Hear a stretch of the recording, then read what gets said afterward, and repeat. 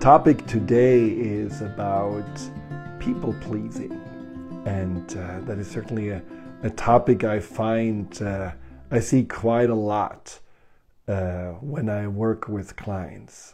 They are often struggling with the fact that they are in this habit of continuously pleasing and giving and overdoing for others, and don't really know how to get out of it.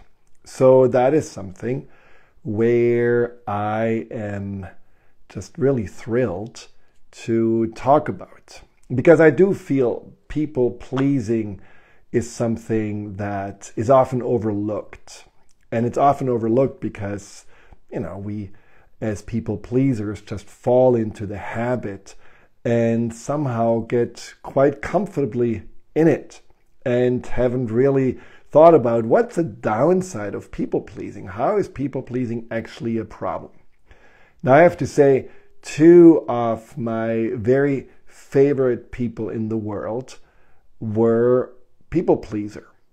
One was my mother, who was a big people pleaser, and she was to the extent that she was really always overgiving, and not only overgiving to her patients, because she was also a physician, but she was also overgiving to the family, and when we wanted to help her, she never allowed us to help her. So that's the one person that is dear to my heart, who is a people pleaser, and I wish she would have changed and become more self-focused. Well, the other person, surprise to surprise, is myself. I actually have been a people pleaser pretty much all my life. I was raised as a people pleaser. Just with my name, Friedemann, that was like a given that, because it means man of peace in German, it was a given that I'm gonna please my parents, gonna make sure that they're gonna always be okay, that they are not getting a divorce, that everyone in the family gets along. So people pleasing has all different kinds of variations, but I'm very familiar with them because I pretty much have done them all. So today I want to talk about, what can we do to overcome the people pleasing patterns? And by the way, people pleasing patterns overcoming is not as easy as just one Instagram live talk. So that's why I divided in two. So today is part one, next week is part two, and I hope you're going to come back next week for part two. So why do you want to overcome people pleasing? I mean, obviously you're checking not just to see my pretty face, but you are here because maybe there is something about people pleasing that bothers you. You don't really like it. You have noticed, I am somehow since, early on, someone who is just always in that mode. Now, first of all, I want to give you a break, because we are not necessarily choosing to be people pleasers. I mean, as I just said, I was one from birth because my name was given to me. And also my sister was certainly not a people pleaser because she was very strong-willed, and so the role fell to me. And maybe when you are looking into your own people pleaser patterns, do you think that you also have sometimes this, feeling like, I was made a people pleaser because my mom was always depressed, or my dad was always stressed, and so I didn't want to make any waves, or the only way I got a little bit of attention, a little bit of love, was when I was the good girl or the good little boy and didn't make any problems and always helped in the kitchen and asked if there's anything else I can do. And when they were sad, I was there and making some jokes. And maybe you were one of, several kids, and then you realized, in some ways, as the one that just did always feel like you need a little bit more attention, that's how you figured out to get it, to be perfect. And that role you have continued to play, or you thought you had to continue to play until now. And now you're asking yourself, is that really who I want to be? And if you are a people pleaser, and if you are here because you want to learn how to not be a people pleaser, then you know already that people pleasing can cause us to be anxious. And that's what's really bad. It's an anxiety pattern. We are anxious about not pleasing. We are anxious about what people may be thinking of us. We are anxious about if we said something wrong or did something wrong. And then, of course, we are very anxious about saying no. I mean, if you're a people pleaser, whether you're a people pleaser in, the helper caretaker way, or a people pleaser in just for one person, the one that you chose, the kind of more codependent people pleasing, you have a hard time to say no, because no is almost like, oh my God, this is going to create conflict and I don't want to deal with this. You feel guilty when you take care of yourself or when you make yourself a little bit more important because, just like me today, have a little cold and you cannot really show up for others. And so, that's another emotion that comes up. And also, in the end, and that's the thing that I noticed the most, that I felt so identified with being a people pleaser and taking care of others, that when people were asking me questions about myself, so for example, how is your life going? What, are your plans? Oh my God, I had no idea. No idea. I didn't even know what to say. I mean, I knew that I had stuff going on in my life, but I didn't know how to share this because I was so good in asking questions and listening to others and making sure that they feel seen and heard. And maybe you have noticed this too. Besides all these emotions I just said, anxiety and guilt and insecurity, there are two major downsides of being a people pleaser. And the first one is that we don't really please ourselves. We kind of disconnect from ourselves because all we want is what?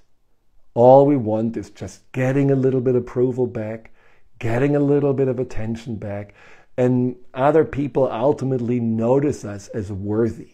So our whole sense of self, our whole value system is based on what we can do for others and how people then give a little bit back to us. And the second problem is that it doesn't work. I found, and maybe you found that too, that at some point people take you for granted. You give and give, you always show up, but does anyone actually say like, wow, you're so special, you're so wonderful? No, because that's what they're used to. They are used to you being in that role. And now what happened next is that you do feel resentful and even bitter because you feel like no matter what you do, it's somehow never enough. You never really get what you want. You never really get that feeling of gratitude from others. And that's not their fault. It's just our fault as people pleasers that we want something from others that they often don't even know they should give, or maybe they don't have to give it. But this dependency on others, and if you are not really feeling this, giving back from others, and then feeling empty and feeling panicky and wondering like, well, where is my self-worth? I haven't really gotten a pat on the back from the person that I just, was so beautifully helping on the move this weekend, and I just got a cold beer and a lousy pizza and that's it, and I feel so empty, and what did I do wrong? Was I not interesting? All those doubts and all these signs of that you really are not your own authority, that you really don't feel like you are connected to yourself. That's what made me want to stop being a people pleaser. Because if you are by yourself and in the end you're feeling like, well, I don't even know A, who I am, and B, I don't know what I want, and if I even like that person because I've been so focusing on everybody else, well, you're kind of it, right? In the end, what I realized is when my mother died, which is already 13 years ago, I realized that, well, her being a people pleaser made her pretty much miss out on so much in her life. There were so many things that she didn't allow herself to do or to have because she didn't want to create conflict with my dad. She wanted to make sure that all the kids are, taken care of, that all the patients are taken care of, all the animals are taken care of. And in the end, she died with 76 from cancer. and didn't really have a fulfilling life. And I don't think that people pleasers really have fulfilling lives unless they are Mother Teresa. And not everyone is Mother Teresa. And who knows if she was a people pleaser or if she's on a whole different scale than us. But I know for me it didn't work. And so that's why I want to talk about what can we do? How can we get out of being a people pleaser and instead really taking better care of ourselves? Now, that doesn't mean that you become an uncaring person who is just, selfish and doesn't really want to support anyone anymore. It just means that you're creating more balance and that you put yourself also into the forefront of your mind. So there are 4 ways to overcome the people pleaser mode. Number 1 is we have to deal with these common excuses. The things we are telling ourselves all the time when we are people pleaser. I know those excuses. I wrote them. I wrote the book about it. By the way, it's in this book, The Empowerment Solution. You're going to find all about how to overcome people pleasing there. And the second one is we have to find our self-worth through ourselves. And that's really tough. If you don't really know yourself, how can you value yourself? So getting out of people pleaser mode also means you have to really fill your self-worth account and learn habits on how to do that. And the next time I'm going to talk about how to create boundaries, because you cannot really get out of people pleaser mode without boundaries. And then also what you can do to please yourself. What a concept. Pleasing myself, oh my God, didn't even know what that meant. So let's talk about these common excuses. So one of the common excuses that you may have heard also from your parent, who may also have been a people pleaser, is giving is better than receiving. And I can only say, what? Is that really true? Because if that would be true, we would only really in nature exhale or let go and never really take in. I mean, just nature shows us it has to be a balance between receiving and giving, between, also giving to ourselves and also giving out. Because in the end, if they're only givers, well, who is the receiver? We have to find a balance. And so there is no better giving or receiving. The best is always that balance that we can find. And then the other one is, I just like to take care of others. It makes me so happy. But does it really make us so happy? Is that really what we want? I mean, I had a client of mine who thought that, makes her so happy to cook all these lavish meals for her friends. And they just wanted to come over for Friday night and a little chat. And she did lobster and steak and almost got broke because of it. And no one really appreciated it because it wasn't even in their mind to have such a meal. And so she was very disappointed. She was also pretty much broke. And in the end, she felt like, why do I do this? Why do I give to others? Did it really make me happy? No, it only would have made me happy if I would have really gotten something in return. So this whole idea of feeling happy when you give, in the end, you have to admit, just like I did, giving so much that in the end we are actually empty. We are empty with energy, we are empty with time, we are empty with our resources, so that we have nothing else to give. Is that really the definition of happiness? Probably not. So it doesn't really make you happy when it's out of balance. And that's the third thing that people say, self-care is selfish. Have you ever heard that? Well, I have heard it many times. And the point is just simple. 2 things to remember. When you are burning out because you're just too tired, you have given too much, there is nothing left inside of you. Well, I would say that is pretty selfish because you're no use to anyone. You're pretty much just someone who is like a lemon squeezed and you squeezed yourself. And then what? So that is not really anything that you would say is a worthwhile existence. And the second thing is when you're telling yourself self-care is selfish, Well, think about if it's not more selfish, and I have to admit I did this plenty of times, if we are giving to others even though they don't really want to. It's like helping the older woman across the street even though she doesn't want to, just because we think we do a good deed. Or just like this client who cooked this wonderful meal and no one really wanted it or expected it. If we do really these things, we ultimately do it because we want something back in return. And we want that approval, and we want that sense of belonging or being important. Isn't that also selfish? And the third thing is, what about when you are hiding behind the self-care? How many people are actually self-care, or always in this giving mode, in this over-giving mode, and in the caretaker pleaser mode, and that's who they are. That's how they show up. And deep inside, they are completely different. There is nothing inside of them that really shows on the surface. I was a person, as I just said, who has just always been great in asking questions and wonderful in listening to people's stories and problems and counseling them. But I didn't really show who I was. I wasn't really honest. So my own vulnerability was hidden.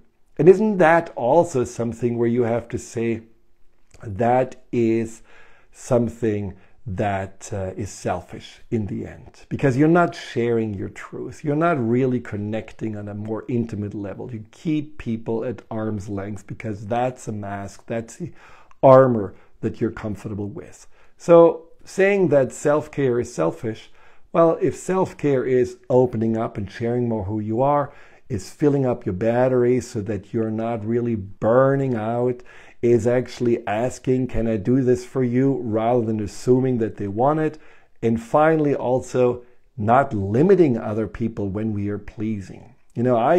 I certainly limited my wife plenty of times because I always thought I'm going to do everything in the house. I'm going to take care of all the animals. I do the whole garden. Then she doesn't have to do anything. Well, the problem was that she felt kind of disconnected from the home. It almost felt like it was mine and she was only a visitor. It's like, having a bed and breakfast and she stays there for the rest of her life. That was not very empowering for her. And I see this often with parents that are saying they want to really make sure that their kids have everything and that they're wonderfully taken care of. But then they're also enabling them to never really grow up because they're pleasing so much and they're giving so much that the child always remains kind of in a disempowered place. So all this giving can also become eventually something very selfish. Just the point. So make sure that you're reminding yourself when you do want to take care of others. Do I do this for the right reasons? Do I really do this because I want to, because they need to, have my support, because this is something that I'm not expecting anything in return, but because it's really coming from the goodness of my heart? Or is there some kind of an agenda underneath? And that's always really important to remind yourself of, because you don't want to end up feeling bitter. And I think that's actually what my mother died from. She developed this cancer in the gallbladder and in the liver. And in Chinese medicine, this is often connected, this area of the body, to anger and bitterness. And I think my mother, as a giver and a pleaser and someone who avoided, to make other people uncomfortable or get in conflict, I think she swallowed a lot of this bitterness and disappointment. And I think that created cancer. And that is certainly something that I find is sad. And I hope you will learn a little bit something about how to stop being in this people pleaser mode and take it serious. This is definitely an out of balance mode. Now, the second thing I talked about, and I just will make it brief, is how can you get what you really want from others? What you want from others is, again, approval, appreciation, feeling loved, feeling needed, feeling wanted. How can you get this in other ways? Well, the best way to get it is through yourself. I mean, just fill your self-worth account. I often tell people, look at your self-worth and think about self-worth being an account like a bank account. How often are you emptying the account with negative self-talk, with calling yourself names, with simply, again, criticizing yourself for not being perfect or not having done what other people wanted you to do? How often are you paying out of this self-worth account? Just waking up in the morning, looking in the mirror and already getting with a barrage of you're ugly, you're fat, you're old, blah, blah, blah. And how much are you paying back into this self-worth account? How often do you say, hey, good job, so proud of myself, I did really well? How often do you write down the things that you appreciate about yourself? Or just stop and look at yourself and say, I do like myself. I'm actually a good person. I was glad I said, I'm sorry. I was glad I saw a little bug on the road who was, scrambling on the back and I helped it back up. I was glad that when someone flipped me off in traffic, I didn't go into road rage. I just said sorry, or I just sent them some blessings because they must have had a bad day. I like myself. How often does that happen? Probably never. So if you want to get out of the people pleaser mode, start filling your self-worth account simply by going and getting a better connection with yourself. So I suggest always writing down 3 things you appreciate about yourself every night into a special journal or into some kind of a note on your phone. And just thinking about not the usual stuff, the things that oh, I'm a good mom, I'm a really good worker. No, just specific things on that day. Things that actually made you feel good in that moment. Because when you are writing it down, you're focusing on it. The next time it happens, it's almost like you have created a new neural network. And in that moment, you will even stronger feel that, that felt good. I did actually appreciate myself. And it sinks in deeper. It becomes a habit. And the second thing is implant in your mind your inner cheerleader. And the inner cheerleader is just like a part of you. Just like we have the inner critic. And we always, feel like either we have to listen or we have to shoot that critic. But somehow we can't really do both because it doesn't really want to harm us. It just tries to somehow, keep us on our toes. But now get your inner cheerleader. And the inner cheerleader is that constant positive voice that says something nice about you. And you don't have to totally believe it.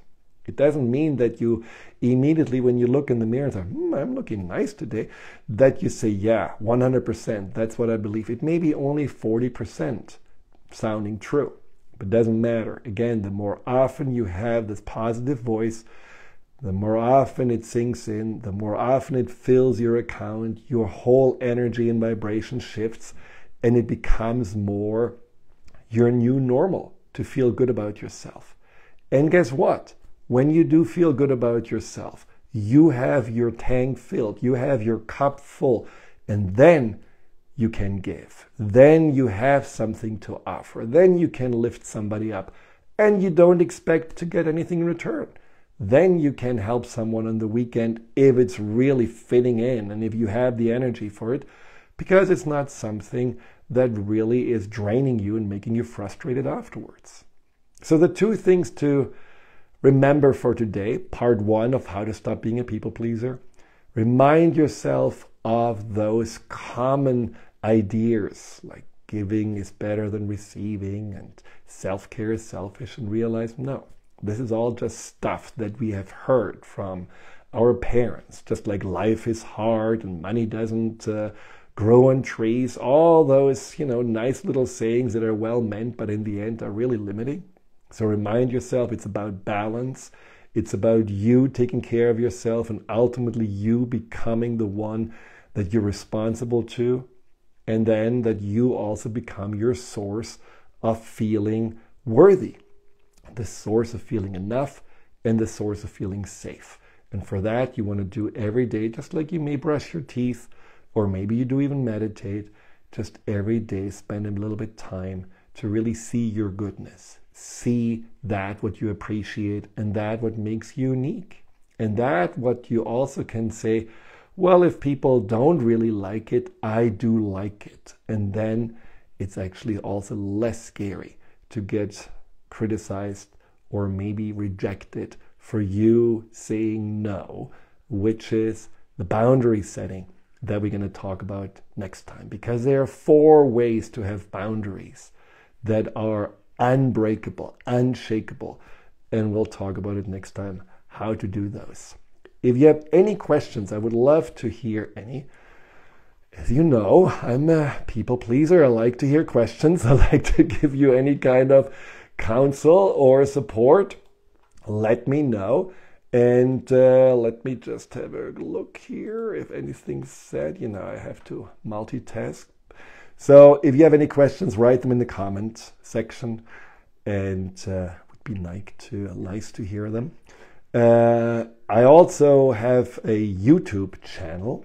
And if you want to check out my YouTube channel, all you need to do is just simply go to your search machine, Google or whatever, and type in Dr. Friedemann with an E and YouTube, and then you see my channel. There are, 500 videos on there, and lots of good things to listen to, guided meditations, webinars, podcasts, my Empowerment Solution podcast, wonderful guests. You can definitely spend a lot of time there. So Dr. Friedemann on YouTube. And I hope this helped you a little bit with people pleasing. So next time you fall in the automatic pattern, stop yourself, remind yourself, is that really just pleasing them, or is it also pleasing me? Does it really help me right now to give more than I may actually have? Or is that something that I'm just gonna do differently now? I just gonna say thank you later, but right now I do what feels good to me. And that's a win. If you are starting to see yourself as the one that you want to please, you have made a quantum leap towards a more empowered and ultimately more rewarding relationship with yourself. Hi, Dr. Friedemann here. Thank you for tuning into my YouTube channel. If you're interested in learning more about fear and anxiety, here you'll find guided meditations, webinars, and interviews with some of the most renowned experts in the field of empowerment. Delve into the over 230 videos and more to come every week.